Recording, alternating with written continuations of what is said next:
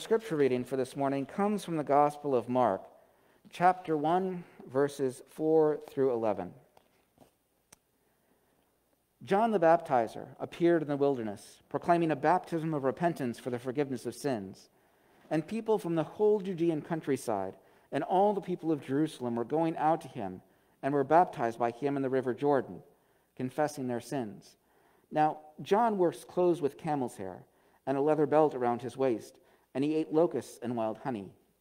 He proclaimed, "The one who is more powerful than I is coming after me. I am not worthy to stoop down and untie the thong of his sandals. I baptize you with water, but he will baptize you with the Holy Spirit." In those days, Jesus came from Nazareth of Galilee and was baptized by John in the Jordan. And just as he was coming up out of the water, he saw the heavens torn apart and the Spirit descending on him like a dove. And a voice came from heaven, "You are my Son, the Beloved. With you I am well pleased." This is the word of God for us as the people of God. You pray with me. Almighty God, I pray the words of my mouth and the thoughts on all of our hearts might be acceptable to you. Oh God, you are our rock and our Redeemer. Amen.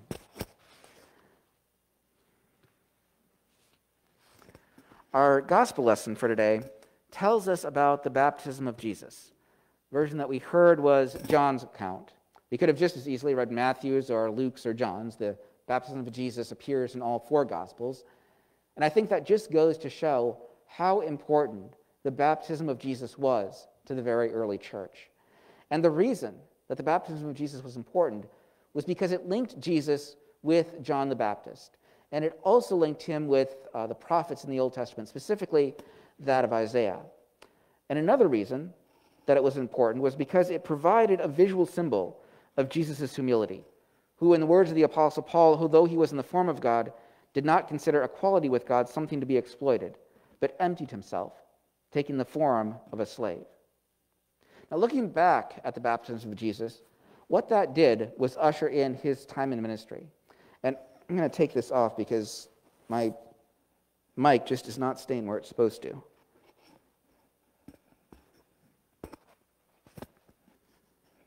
There we go. All right, so what this did was it ushered in the time of ministry for Jesus.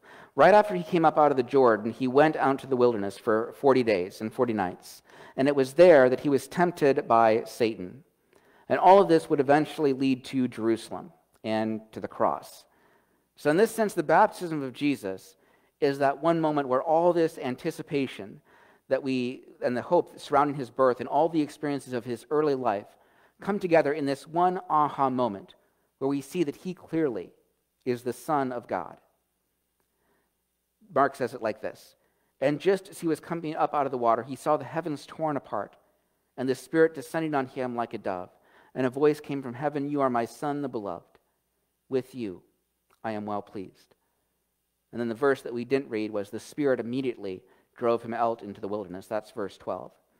And today, on this Baptism of the Lord Sunday, we have the opportunity to remember what it means to be baptized in his name. And I say that making a fairly large assumption here, and that assumption is that most of us, maybe all of us, are baptized. There's some of you that may have been baptized as youth or maybe as young adults in your life, but probably the majority of us were baptized when we were very young, as when we were infants.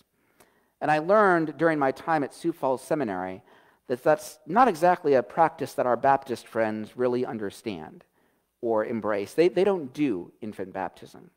And the reason they don't do it is they ask a question: how could a baby, who sometimes is as young as just a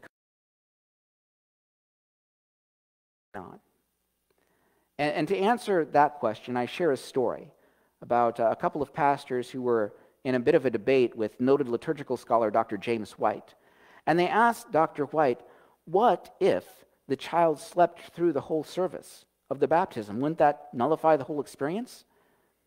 And Dr. White responded by saying, well, for all I know, I was asleep during my own baptism, but God wasn't. More often than not, God works without our knowing, and God's love and grace is in no way contingent on our understanding or our awareness. And I think that right there, brothers and sisters, is key. Baptism is not just about us. It's about God's saving acts in Jesus Christ. Every time that we baptize an individual, whether that someone is a baby or someone who is 90 years old, we proclaim the death and resurrection of Jesus Christ, and we are offered eternal life. And personally, I think that infant baptism is the perfect symbol of our covenant relationship with our Creator. And what I mean by that is that when we come before God, all of us come before God as infants in God's sight. That's regardless of our age or our accomplishments or our abilities.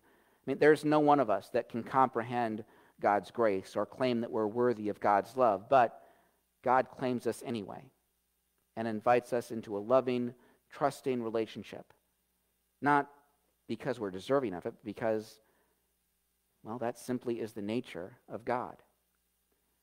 And think about it this way. You all love your children. If you don't have children, you can think of other people that have children that you really like, maybe nieces or nephews, brothers or sisters. You love those children long before they're able to love you in return. You love them no matter how much they may disappoint you, how many times they fall short of the mark. So doesn't it stand to reason that God, who loves more than we're possibly capable of loving, will love us long before we're able to love God in return? Or Jesus said, if there is anyone among you who, if your child asks for bread, will give him a stone, or if your child asks for a fish, will give him a snake, if you then who are evil know how to give good gifts to your children, how much more will your parent in heaven give good things to those who ask him? Now, infant baptism is an important part of our relationship with God in an additional way as well, because it's not the infant who is asking to be baptized. It's the parent who asks on the child's behalf. Acting in faith, they can claim a place in God's kingdom for their child, and that child is made a part of God's great family long before they know what is really going on. And as a pastor, I have been asked by parents if it would be better to wait for a child to grow up so that they could make that decision on their own. And even before I was a parent, my answer has remained the same, and that is no. I mean, you don't wait for a child to grow up before you give them a name, do you? You don't wait until they prove to be responsible before they have a place in your family, right? They belong from day one, and they'll learn to appreciate what that means as they grow older. I mean, the same thing could be true of our country. I mean, children don't grow up before they're considered citizens of the United States. They're considered citizens at birth. Later on, we teach them the Pledge of Allegiance and the national anthem, but they're citizens long before they know what any of that means. When I was in college, I minored in psychology. And I remember reading one time that a child's basic traits are developed by the time that they're 5 years old. So by the time they're teenagers, their faith, or sometimes their lack of it, is already decided. And if it's not by us, it's by somebody else, which can be kind of scary with the amount of media that's available today. So Methodists and Lutherans, along with many other denominations, baptize children at a very early age. In the United Methodist tradition, in our liturgy, we pledge to do all in our power to increase their faith so that they can grow in the knowledge and the love of God until they make that profession of themselves. And that happens at confirmation. And that's really what confirmation is.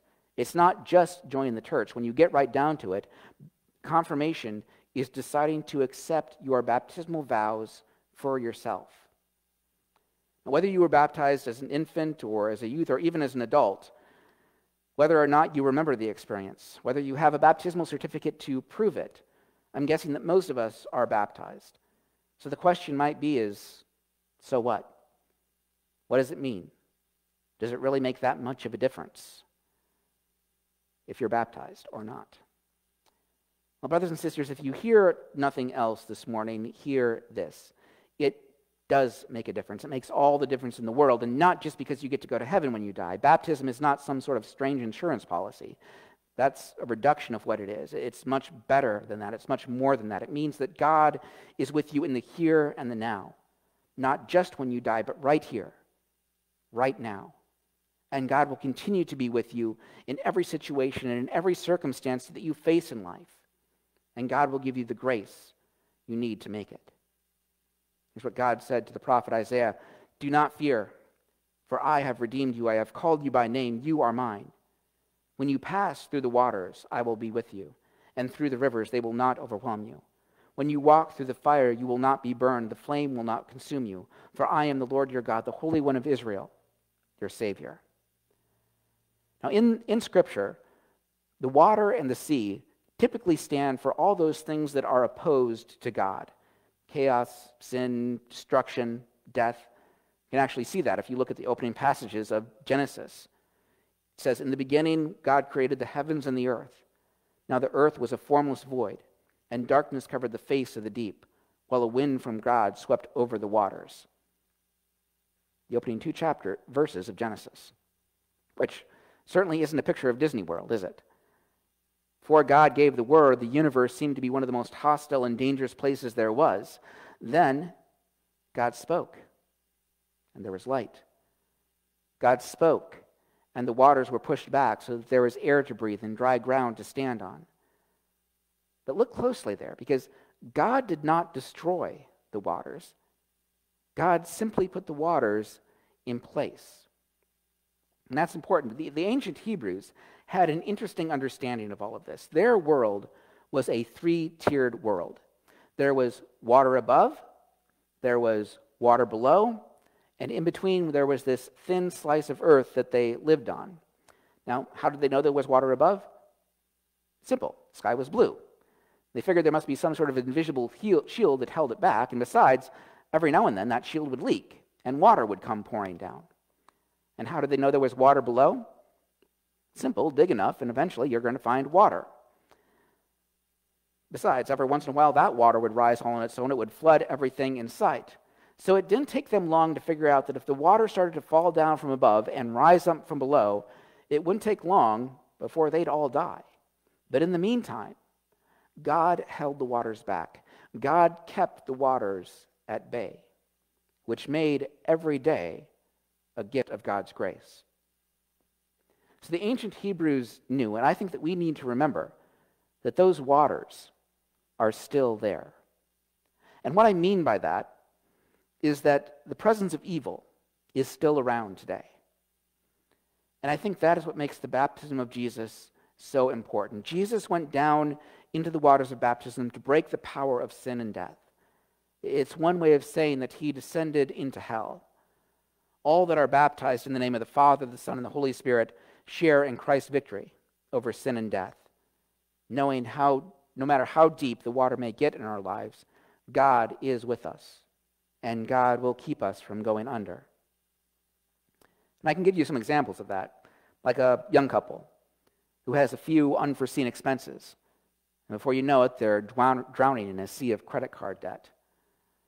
Or a middle-aged woman who gets a pink slip at work and is told that it has nothing to do with her gender or her age, it simply is a matter of downsizing. Or a woman whose husband of 30 years suddenly dies of cancer, and she finds herself drowning in waves of grief. Or a middle-aged man who goes to work day after day and wonders why he even bothers. The fire in him has long since gone out, but he knows there are still others that are depending on him to support them. Or a mother of two young kids that seem to be always getting sick. She's tired and exhausted, and when she asks her husband to help, he says that he needs to have time with his friends.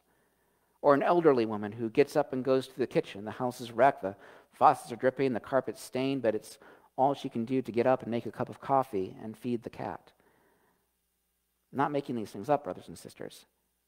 They happened. They still happen. It's part of everyday life. And I think it just goes to show how the waters of chaos threaten to overwhelm us. Some days we're able to be strong and withstand the current. There are other days when it seems like at any moment we could go under. Now, it is true that God didn't take the waters away, but God gave us a promise that God will be with us no matter what. And the baptism of Jesus is key here. Jesus went down into the waters of baptism and broke the power of sin and death, so that all who are baptized in the name of Jesus know that God is with us, that we're not alone, and that God's grace will be sufficient for us. There's a song that we're about to sing, and it has these opening words. I was there to hear your warning cry. I'll be there when you are old. I rejoiced the day you were baptized to see your life unfold. God says, when you pass through the waters, I will be with you. That is a promise that we can count on. And for it, I say, thanks be to God. Amen.